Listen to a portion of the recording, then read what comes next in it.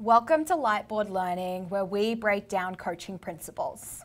Now today I'm going to have a chat to you guys about NME, or neuromuscular efficiency, and how you can use it to provide some insight and personalization in the way you prescribe OPEX gain or resistance training with your clients.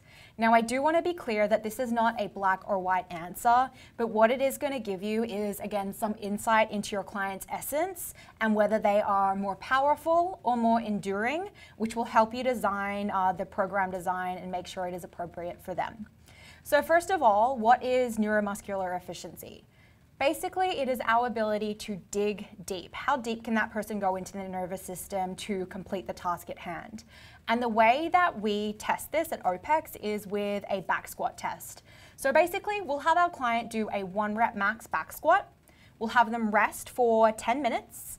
And then we will have them do as many reps as possible at 85% of that back squat. So let's just say, for example, their back squat 1RM is 100 pounds.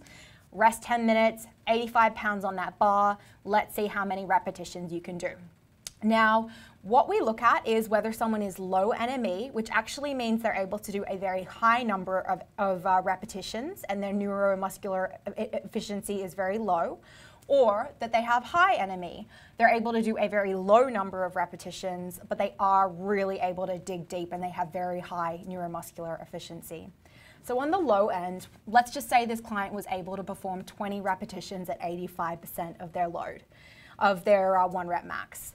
When we go to design their program, if we are looking to give them a strength endurance dose response from their training, and we give them like 3 sets of 3 reps at 85%, they're going to get very little from that because they're able to do 20 repetitions and they are incredibly enduring.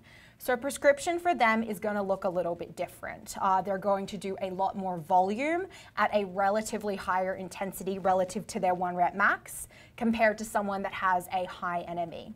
This person over here, they can do 2 reps, they're 85%. So if I give them, let's call it 5 by 5 at 80%, I am going to blow this person up and they probably just won't be able to perform it.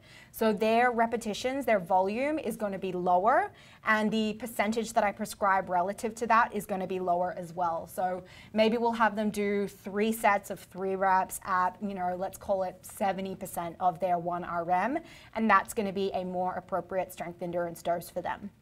So I hope that you can take some value from this and use NME as just one tool to personalize your resistance training prescriptions.